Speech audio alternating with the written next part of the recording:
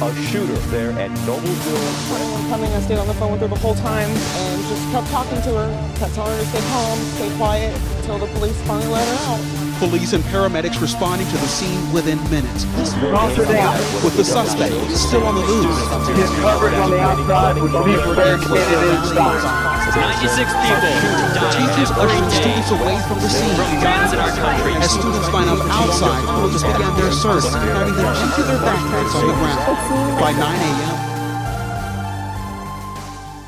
Hello, my name is Rachel, and I'm the youth worker with EducationWorks. It has become a regular occurrence in our country and our very own communities for youth to become inundated in gun-related violence. Tragic acts of gun violence happen every year, with death tolls skyrocketing to the tens of thousands. In this video, we'd like to shed light on the issues facing our country, relating gun violence, school shootings, and how social media affect gun reform. How have you been affected by gun violence? I've been affected by gun violence when my cousin Richard Matthews got killed 3 years ago in 2015. I was 13 years old, and it was just before my 8th grade graduation. I was devastated.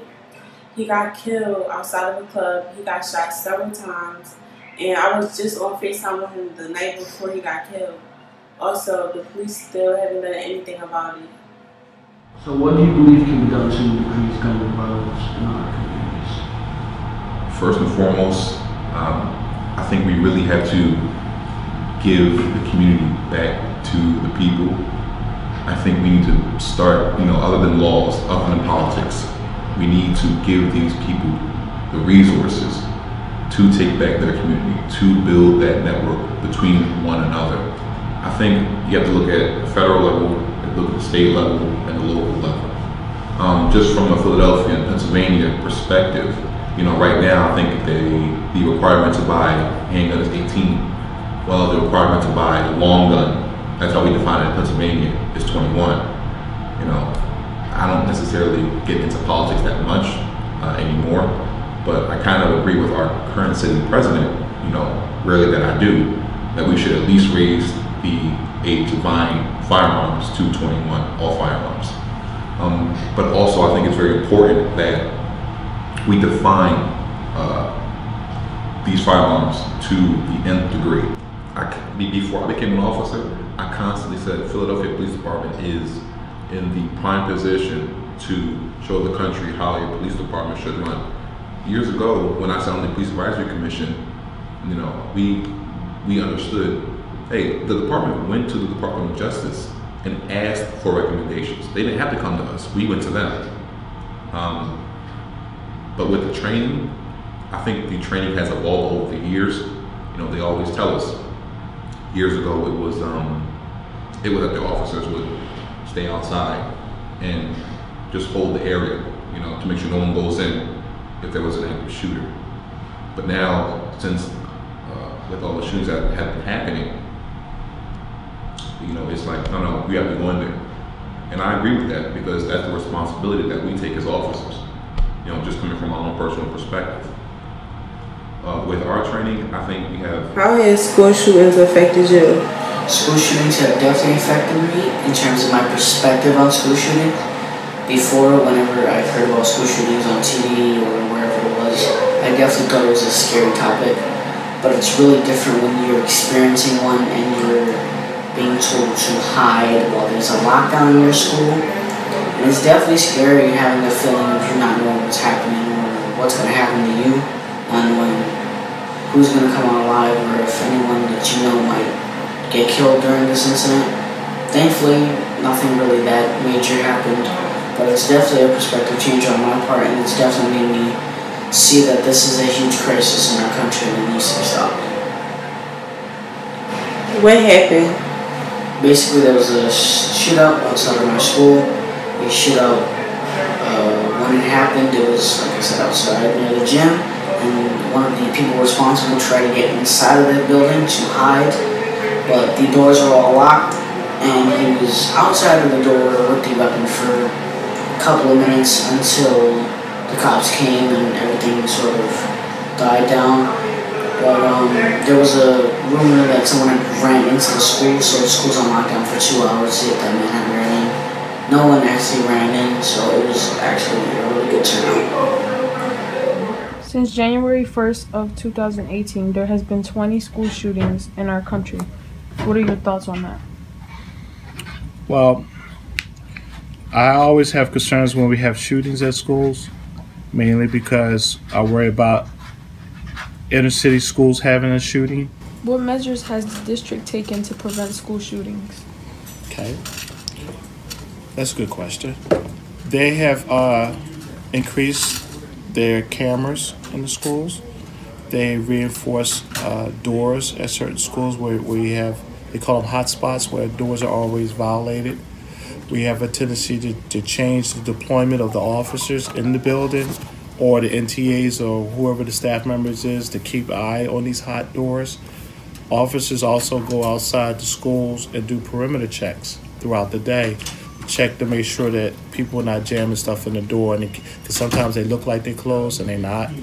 So the officers go out and do extra security checks and push the door to make sure the doors are secure. So we do those type of things. Everybody's supposed to be doing, not just officers, but staff members do too. What is the protocol for school shootings and how are staff prepared? Okay. Are you referring to school shootings in a school? Mm-hmm. Okay. The administrations, school police, and all staff members are getting active shooter training.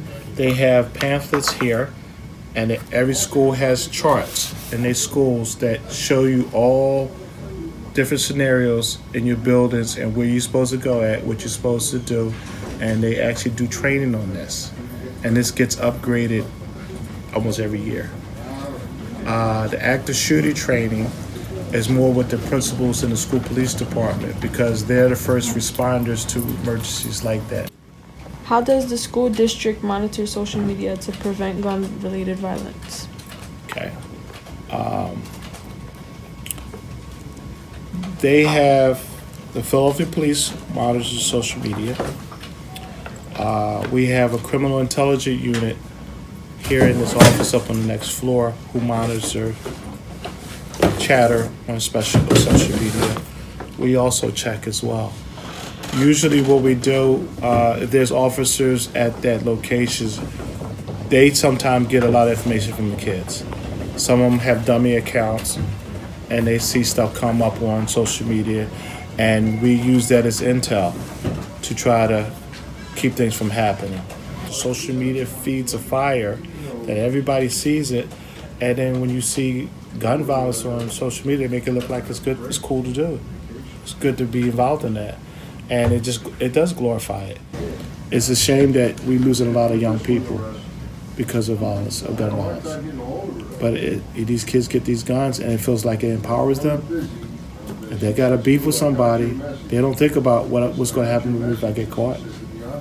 And that's how they handle it. And then they out there fighting over drug territories.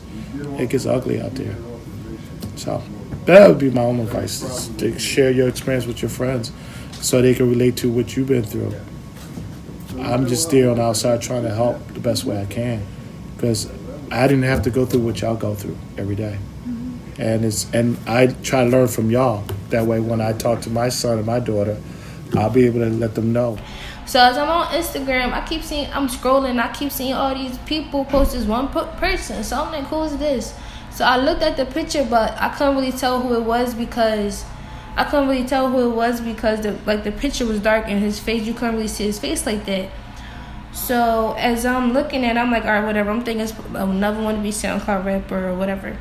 So then a minute later, that's when my sister called me. She was like, Ronnie died. She crying and screaming. I'm like, who Rodney? She was like, Whoopi. Now, Whoopi's first name, his real name is Rodney, but I called him by his nickname so long, his first name didn't click to me so quick. So when she said, she's like, Whoopi died. So I'm like I start breaking down crying. So then I go back on Instagram, and when I realized that it was him that everybody was posting, I started crying, breaking down even more. And it also hurted me even more because he died the day before my birthday. Good morning. Thank you for taking the time out to meet with us. We greatly appreciate your assistance. Can you tell us a little bit about this wonderful organization and what led you to start this business? Okay. The Amir Healing Center began because of the tragedy of my son's murder. He was murdered March 26, 1997. He was 20 years old. He was shot in the back 7 times. After his murder, I attended a program called the Grief Assistance Program that I can say saved my life. That program closed down, and I had the idea to replicate it by starting the Amir Healing Center. Because murder, homicide is a devastating, horrific experience. It can destroy an entire family. So this is why we're here.